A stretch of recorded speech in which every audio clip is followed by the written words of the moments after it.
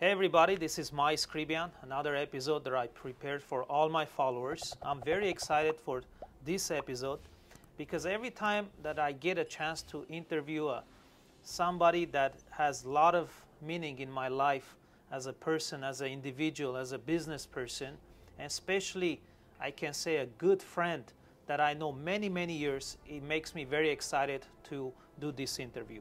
So that's why this interview is very special. I'm honored to sit down with very good friend of mine, Armen Tatiyants, that I know for 23 years. Can you imagine? Armen, how are you? Good to see you, brother. I'm very happy, man.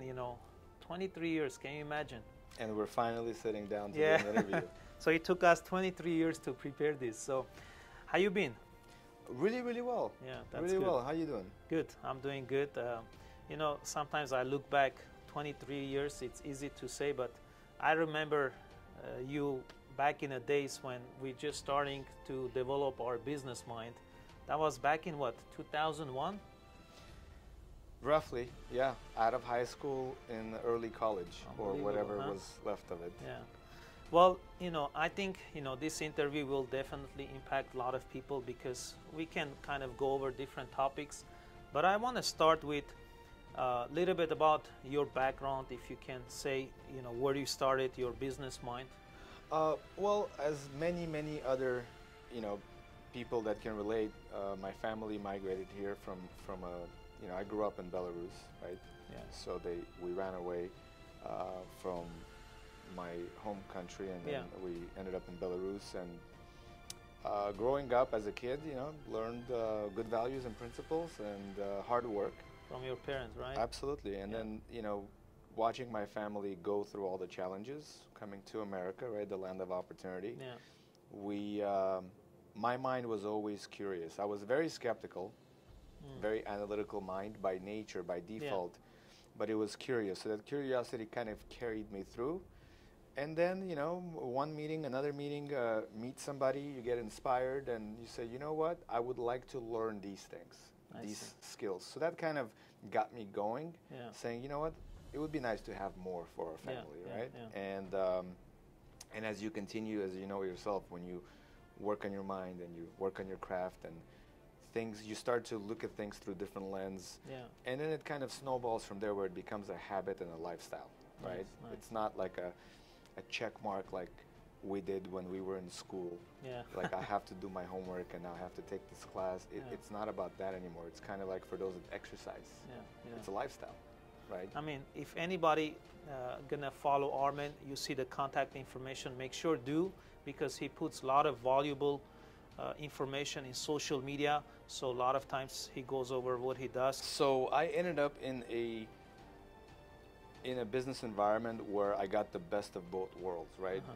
You mentioned some of those early meetings, events, right? And the environment we really enjoyed, right? I started my personal library because of that environment, right? That's part of it? That's part of it, yeah. This we help people get out of debt, consumer and business debt. And yes, there's a lot of alternatives, which is the challenging piece. And I think that the way we solve that is by informing people, right? People make bad decisions because they just don't know. Especially in finances. Especially in finances. So I wish I knew how certain things work. When I was 21 years old, when I was 22 years old, I had a gentleman that would constantly remind me and say, look, you got to get life insurance. You got to get life insurance. And I was young. My mindset, I didn't. It didn't click at the time. No, I valued different things in my mind. Oh, I'm just going to make more money. But I didn't understand, right? And after I got educated, I said, oh my God, wow. Now it makes sense. There's so much value. I can't imagine I used to think this way. So really what I get to do now is the best part of my job is I get to educate the consumer about all their options. Whether you pick my option or somebody else's option, my goal is to make sure you're making the best decision that's in your best interest. And I feel like that's missing a little bit, right? Yeah. Because you expect somebody that works for Toyota only to sell Toyota. Right? I agree. And I do my best not to be biased in that way. Yeah. And I want to say, guys, I got a chance to work with Armen with a couple of clients that I referred to him. not only clients were happy how he educated them, but you know, I like the fact that you're great at customer service, and people, when they work with you, not only they like the service, but you know, they learn a lot of ideas that you teach them not to do the same mistakes again. Agree with me. A lot of people after high school, technically they don't read any book. They don't do any self-improvement, and they wonder how come their life never changes, because you don't work on here. So I think that there's a couple variables there, and it can be you know, misinterpreted. But yeah. I think one of the biggest things is your environment. So your environment starts in your home, right? Yes. So if it's a healthy home, two parents, values, principles, good, bad, a good moral compass, right? Yeah. As a kid, we teach our child, you know, today to be respectful, Yeah. right? When I was walking with my mom when I was maybe 5, 6 years old, if there was a stranger coming our way, Yeah. I was taught to show respect and to acknowledge that person and say hello, right? That's a nice thing to do. Today, you know, don't see that you're anymore. lucky if they don't bump you off the road, right? Yeah. Respect. Yeah. Your environment professionally. And then before you get to the professional part, it's going to be in school. Yeah. Right. Yeah. So, and then what happens in the public schooling today, right? Yeah. Remember, there was a corner there where this gang was here, and maybe it's not like that anymore. I don't know. I tried to go back to my high school a few times to see some of my teachers. Did you went Marshall or Hollywood? Hollywood High School. Hollywood High. Yeah. Yeah. But you know, the funny part is that I stayed out of that influence and environment because I was not a social kid. Yeah. So for me, it wasn't like I wasn't being influenced by all that. But Yeah. environment is important, yes. And then when you graduate that and you're in a working environment, now that environment is shaping your belief system on what's possible, what's not possible. So if you're around a bunch of negative people that are constantly blaming the government, you can't change that, right? Yeah. So for us, I think we got lucky because we had people that poured into our mind and invested. And look, sometimes investment doesn't work, right? Yeah. That's why it's called an investment, but sometimes it does, and it sprouts, and Change then your life. it changes everything. Yeah. Armen, I know you're busy. You not only you're running a business, you work with your team, and both of us are parents. How important it is for entrepreneur-minded individuals, business people, to still find a balance to spend time with their kids and family. I know a few times we went out with our kids, which was fun, and we should continue doing that. Armen, another thing I want to ask you. Knowing you for many years as a business person and a friend, I know you have good discipline. Where is that coming from? Because I see a lot of people, they have good idea, good talent, but they never reach success. And when I say success, not only financially, in their life, could be their family success, about their family, how they grow, about their health, about their finances, why not? How do you discipline yourself? Because a lot of people I see, especially the young ones, they lock on that. Discipline is tough. I think obviously having good parenting, favorable environment, by surrounding people around me. Sorry to cut you, but we decided to meet here, right? Yes. I came, you're here, you're in the office. I didn't even had a 1 second doubt that I'm going to come and wait you. I already knew you're going to be here. That's a discipline. I understand your question. So yes, to me it's different. And let me explain what I mean. Yeah. To me it's, are you a dependable person? Can your family depend on you? I want my family to be able to rely on me. Meaning what?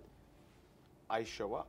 Like, can you imagine your reputation is, that guy's word is not much. You may get it, you may not, you never know. Yeah. If you and I agree on something, I want my handshake to mean something. And you don't get a reputation by labeling it and saying, I am this way. You get a reputation of how you act for 5 years, for 10 years, for 20 years. And then you're going to say, you know what? Maybe Armen is a difficult person to deal with, but if he agrees with you on something, you can trust this guy. It's going to, right? I'm not saying I'm going to make magic happen. What I'm saying is, for me, it comes with like integrity. and keeping your word and doing what you said you were going to do a long time after the mood, we say it, and is gone, right? And isn't that true about everything, all decisions we make? But, and I also had the privilege of failing a few times early on in my sales career. That's where you learn the best lessons. And then you start to figure things out. You know, one of the things I learned from Jim Rohn is sometimes you have to reflect. Maybe at the end of the day, a few minutes. Maybe at the end of the week, an hour. Maybe at the end of, and I know you do this, but we have to reflect. Why? So that we can evaluate, are we on track, are we off track? Right? And all this stuff sounds great, but guess what? When action time comes, sometimes people don't execute that. They fall into their habits. And I wanted to make sure that I don't fall into my habits, that I'm not a hostage to my habits. And if I am, I'm going to work on those habits.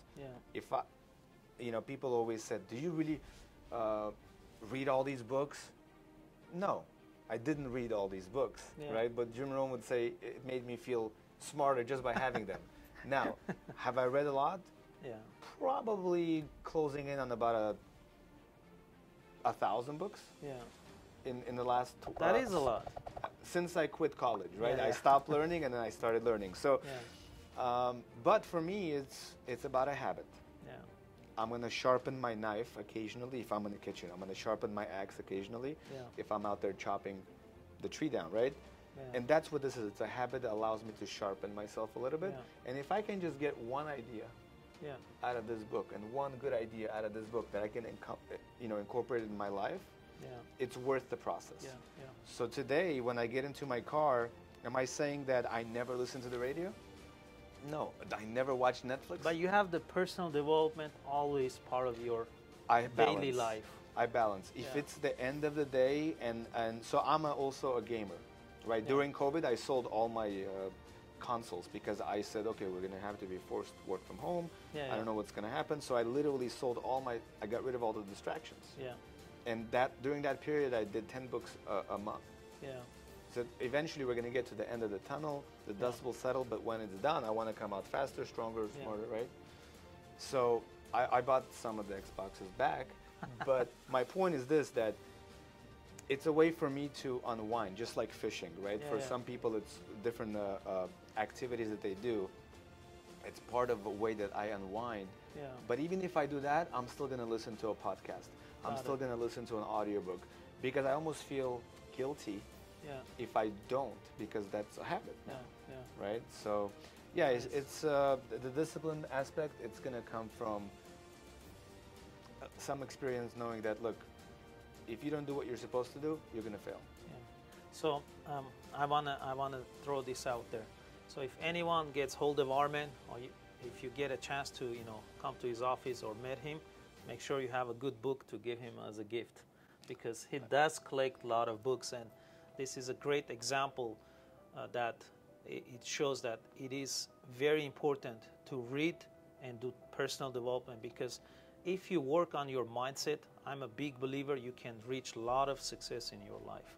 Now, to close the video, Armen, yesterday I did an interview in my office, and two young guys came.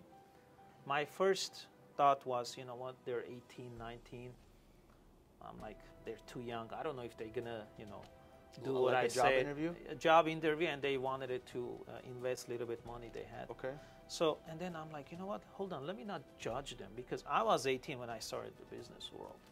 So where I'm going is, what advice will you give to people who are just starting their life, 18, 20, 25, that, because it's so easy nowadays to get distracted. All the, social media and all the bad things that are out there will get these youngsters to get distracted to go and reach their goals. So what would you encourage them? That's a really good question, and I think that it's a problem that our society is, some people are really trying to make an impact in their way. And you said a key word there. You said, how do they stay away from the distractions to pursue their goals, right? And I think that it starts with you having a goal. A lot of people, their goal is not their goal. Maybe it's what their they parents... don't even have one. Exactly. So I was going to say, if you have a really big goal that you want to achieve, it might be hard to hit. But how are you going to hit a goal that you don't have? It's impossible. And that's the first issue. First, you got to get some goals. You got to figure out what you want. And then if you start early, we aim really, really high, we attempt, we burn our finger, and we never try again because we're like, oh, that's pain. Well, that's why you got to read more books and condition your mind. So that way, I'm a human being, you're a human being, you experience emotions. A business deal goes south, right? It doesn't feel good. You don't go home and celebrate, pop a bottle of champagne. What do you do after that? What do you do after that? So what I worked on is when I was younger, and I said, okay, how do I take my downtime and shrink it? I'm still a human being. I'm going to feel what I feel. But instead of me wobbling around for 2 days feeling sorry for myself, let me reflect for 20 minutes. Let me have my moment. 20 minutes later, back on to the next. What did I learn? Could I have done something better? Why? Why that line of questioning? Because you have control over your actions, your emotions, how you respond. I have control over my actions, my emotions, and how I respond. So, you know, you got to make some goals. You got to condition yourself, right? And then lastly is, don't take advice from people that are not where you want to be 5 years, 10 years. That's a big one. Like, come on. You know, there's people that you and I look up to, right? That we look at the work they're doing and what they've accomplished. And you're like, you know what? Man, that inspires me. I got to go get my level up to the next level. I'm not going to take advice from somebody that's not where I want to be. Health, finance, or family. I always say, Armen, if you want to go up, compare up. If you're feeling down or going down, compare down. In other words, don't compare yourself with somebody that is you're better than them. Compare somebody who's better than you so you have a room to grow. And if you're feeling down, compare yourself somebody who's worse than you so you appreciate. So that really helped me to adjust my mind when I go through challenging time to stay focused. So Armen, thank you. I know your schedule is busy. Thank you for the time. And again, follow Armen Tatiyants. You guys see his information. Make sure you follow him on Instagram especially. And a lot of times he will post the business that he does, and he always gives very valuable information. So thank you again, Armen, for your time. I was very honored and happy to do this interview. I'm sure we'll do more in the future. Pleasure was all mine, brother. Yeah, thank you. All right, take care. Have a great day, everybody. Bye-bye.